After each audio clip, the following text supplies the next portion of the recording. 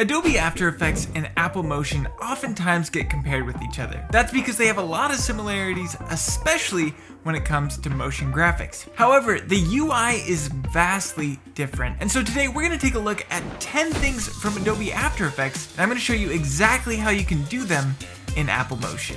The first thing I want to take a look at is motion tracking. So of course, in Adobe After Effects, all you would do is select whatever scene you want to get motion tracked. You would go into your tracker options and select track motion. Now this is for the point tracker, not the Mocha tracker. This isn't a full Adobe tutorial. This is more about Apple Motion.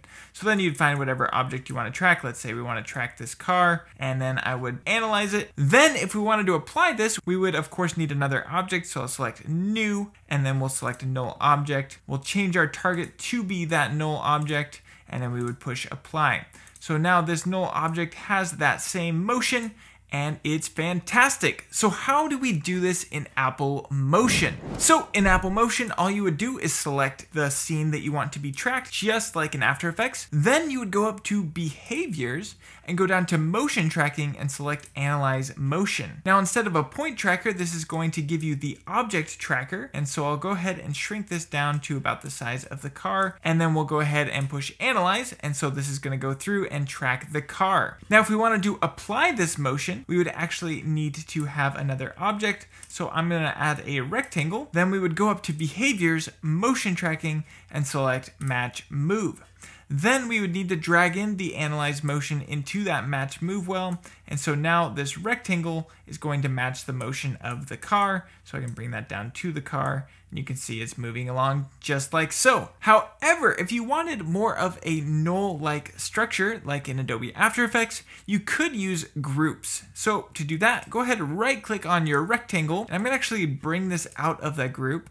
Then we're gonna apply the match move data to the entire group. From there, we can go ahead and bring in the analyze motion. And so now that rectangle has that same animation.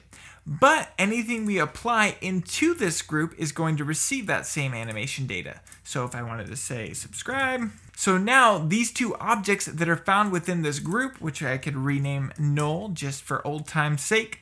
And so now those two objects are gonna have that same animation data. The next thing I wanna take a look at are track mats. So in Adobe After Effects, we could of course create a rectangle just like so. And if we wanted this rectangle to actually cut out and showcase the background, you can use what's called a track mat.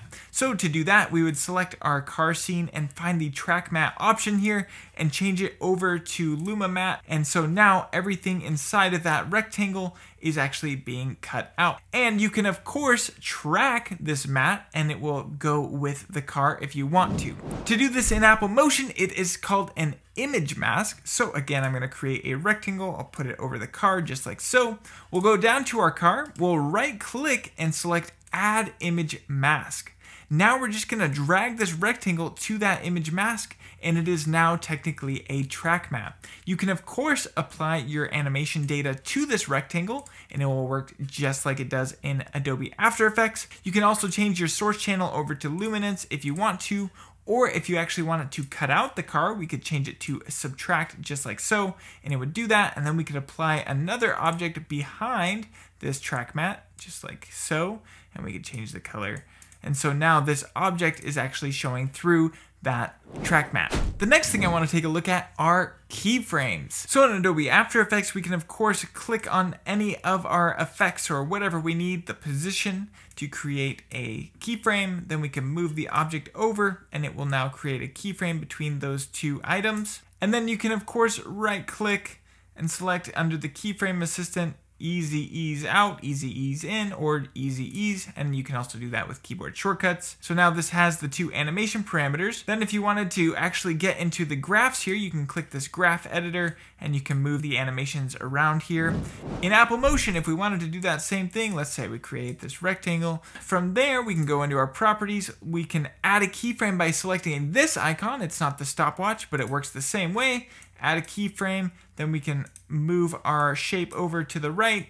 You can see now this has the animation playing out. Now, if we wanted to actually take a look at these animations, we could right click on them and select Show in Keyframe Editor. So now we have all of our keyframes here. Then if we wanted to move these around, we absolutely can do that. Now, if we wanted to do Easy Ease, just like in Adobe After Effects, we could right click on it and select Ease Both, or you could do Ease In, Ease Out, as well as you can change your interpolation here to like a Bezier curve, and you can drag that out just like so. I definitely want to do a more in-depth tutorial on the keyframe editor, as I think there's a lot more power here than people realize, but this is just a short, quick tutorial. So that is how you use the keyframe editor in Apple Motion. So in Adobe After Effects, there is this thing called adjustment layers, which I really love. They are great for applying effects across your entire scene. So to do that in Adobe After Effects, we'd of course go up to Layer, New, and select Adjustment Layer. Then we could do something like Curves and drag that onto our adjustment layer here. And then we could of course make our adjustments, and the entire scene should be getting it. Of course, I made that rectangle white, so you're not really seeing it. Maybe we can change the color on this to be a little more gray, and then you'll see the adjustments happening. There we go. So you get the idea. The adjustments apply across the entire scene. It's great. So to do that same thing in Apple Motion, you're gonna once again actually use groups to do this. So if you had a bunch of objects that you wanted to all have the same colors, we could go up to filters and apply it to the actual group. And we'll go into color curves, just like so, and I'll actually change this rectangle's color so you can see it more apparently. So if you wanted to, you could apply all of your color adjustments across the board using the group. You could also do this with effects like distortion effects, so it's really up to you, but that is how you would actually do an adjustment layer in Apple Motion. The next thing we're going to take a look at are expressions in Adobe After Effects. Now, there isn't a perfect comparison, but I'm going to show you the closest tool that Apple Motion has. So in Adobe After Effects, if we wanted to apply an expression, you could push Option, click on the stopwatch. We could type in something like wiggle, and then we could type in 5,40. And so now this is going to do some wiggling just like so. But it can be annoying to remember the expressions. Of course, in Adobe After Effects, you can click on this arrow over here, and there's actually different expressions that are remembered for you. So if you wanted to use a expression or a parameter behavior actually in Apple Motion, you would find the object you want to move around, find your position settings, click on this down arrow and select Add Parameter Behavior, and then you can locate Wriggle. Very different. Or you could select randomize, whichever you prefer. Wriggle is a little bit lighter than randomize, but for the sake of this, I'm going to just do randomize. Then we can drag up the amount, which is really nice to have that ability. You can change your frequency and noisiness.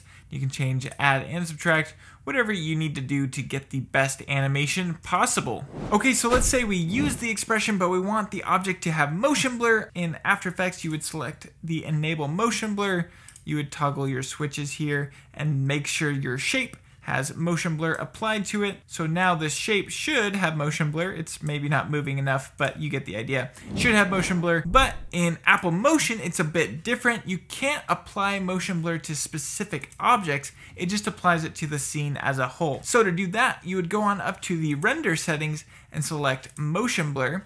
And so now this object right here has motion blur. Then you can actually go into your project and go down to the bottom, and you'll find these samples and shutter angle. So if you wanted to change how much motion blur was on it, you can do that right there. Okay, so in Adobe After Effects, if you wanted to apply an effect, let's say a blur, let's look up Gaussian blur. We would, of course, come up here to the right-hand side, look it up, and then you drag it on, and then you could just turn up your settings. You could, of course, animate it, do whatever you need to do. So in Apple Motion, this is actually at the top with the filters. So if we wanted to blur this group, we'd go to Filters, go to Blur, and select Gaussian Blur. And so now we can apply our Gaussian blur accordingly. If you wanted to repeat edge pixels, it's called cropping in Apple Motion.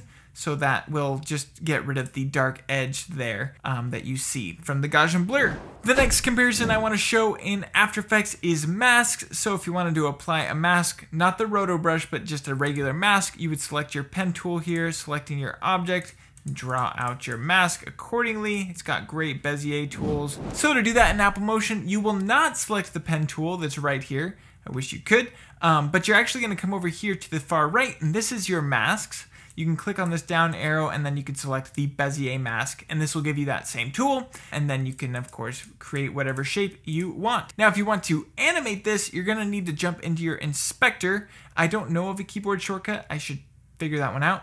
But then you'll go down to control points and click and add a keyframe, and then you can move these points around as needed.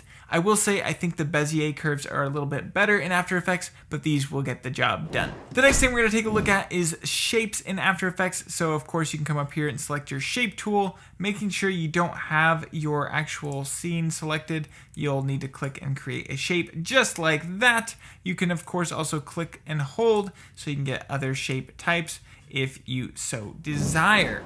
Whereas in Apple Motion, if you want a shape, you will just come over here. You've got just these few shapes, so we can create a circle or something like that. We could also create a rectangle. However, if you want even more shapes, you can actually jump into your library, and then you can go over to your left-hand side, and you will find all the shapes you could ever need. So if I needed a hexagon shape, I could do just that. And finally, the last thing to know from Adobe After Effects over to Apple Motion is working with audio. Neither of these softwares are very good for audio editing, but if you just quickly need to do some audio, of course in After Effects you jump over here on the right hand side, you can adjust your audio levels like so.